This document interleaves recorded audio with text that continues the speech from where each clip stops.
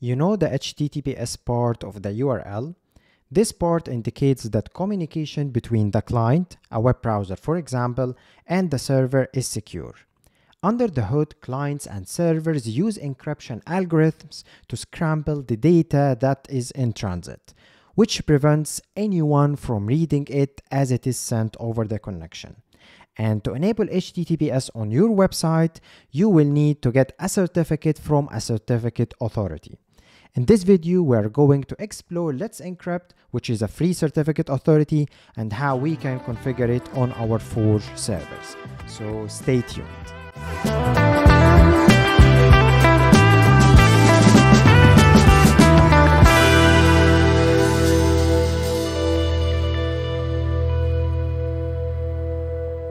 So, imagine a login form where users enter their username and password.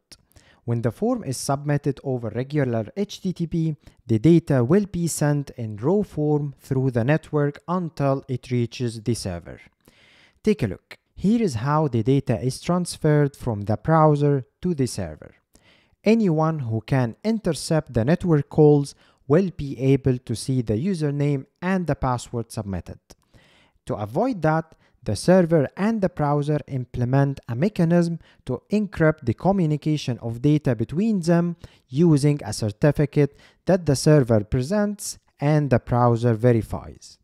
Once they agree on that certificate, they start sending the data in an encrypted form that no one except them can understand. So, to enable encryption on your server, you need a certificate from a certificate authority that the browser trusts. That's when you need Let's Encrypt. They allow you to issue certificates by verifying the domain ownership. And they do that by checking that the certificate request comes from a server that controls the domain. So they send the requesting server a unique token and then send a web or DNS request to the domain in question to retrieve a key derived from that token. If the key they received is the one that they expected, that means the server owner is a person who also owns the domain and can control its DNS records. Once the certificate is issued, the server stores it and presents it to the browser when it tries to connect. And Laravel Forge allows us to issue Let's Encrypt certificates and configure Nginx to present them to clients that make requests to our domains. And not only that, it also handles auto-renewing the certificates on a regular basis, so you don't have to worry about issuing new certificates manually before they expire. So let's see how to issue Let's Encrypt certificates in Forge. To get started, let's create a new site in our Forge server. We need to fill the site name here and add any aliases or alternative domains we want to use for this site in this field here. Forge will allow us to issue a certificate that covers all the domains we want later. For the sake of this demo, I'll only use one primary domain. Also, let's check the Allow Wildcard Subdomains checkbox here so the site responds to requests that target any subdomain under that primary domain. Forge also allows us to issue wildcard certificates that covers all subdomains. Now let's add this wildcard site by clicking the Add button. Once the site is added, we need to grab the server IP address and create an A record in our DNS provider's dashboard. We will add one record with an asterisk for the record name to indicate that this is a wildcard record, and another record for the root domain. Both records point to our server's IP address. Now, if we visit the site in the browser, we can see the Forge default screen. We will see the same screen if we visit any of the subdomains. Now that we have our site up and running with the DNS records pointing to our server, it's time we look into issuing Let's Encrypt certificates. And there are two types of certificates that Forge offers. The first one is a regular certificate which covers specific domains. And the second type is a wildcard certificate that covers several subdomains of the same domain.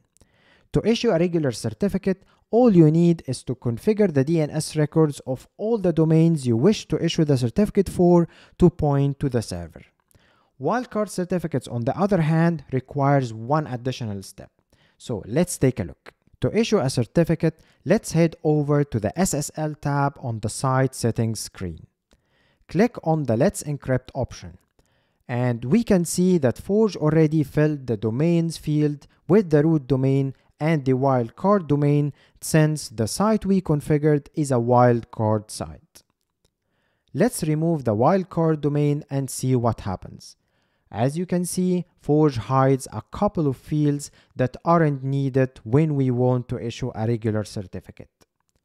If we add the wildcard domain back, Forge will ask us to fill the DNS provider credential fields.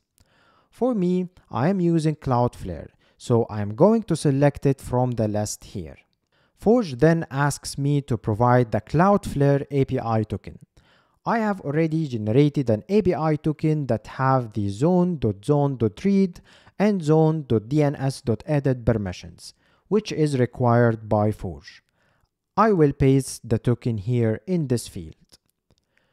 Now let's take a look at this Prefer ISRG root X1 chain checkbox. Basically, this new chain is shorter and more efficient, which will allow faster communication between your server and different clients.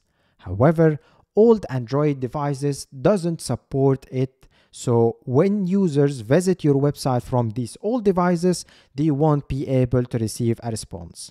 So if you still want to support these old Android devices, don't check the box. Otherwise, check it. So Let's Encrypt will only create a certificate that supports the new root chain and not the old one. And now let's click on Obtain Certificate to finish our work. In the background, Forge will communicate with Let's Encrypt with all the details you have submitted, and Let's Encrypt will make a DNS request to verify the domain ownership.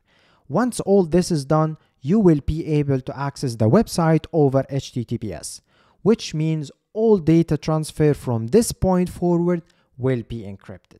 And not only that, Forge will configure a redirect from HTTP to HTTPS. So any user who visits our website on the HTTP protocol will be redirected to use the HTTPS protocol.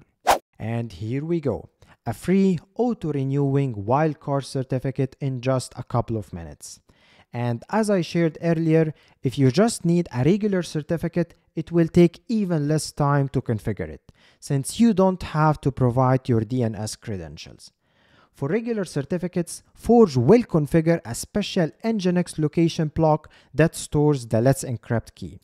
After that, it will ask Let's Encrypt to visit this location on the domain, so it knows the server controls the domain by providing the Let's Encrypt key that it expects. And in case the verification fails, Forge will show you an error message with details on what went wrong and possible solutions that you can try yourself. In the rare occasions where certificates issuing fail, it's usually due wrong DNS provider credentials in case of wildcard certificates, or manual customization to the Nginx configuration file that overrides the custom location Forge adds to handle the Let's Encrypt verification process for regular certificates. So if you double check the credentials and treat the Nginx configuration file carefully while doing any manual customization, you will be alright.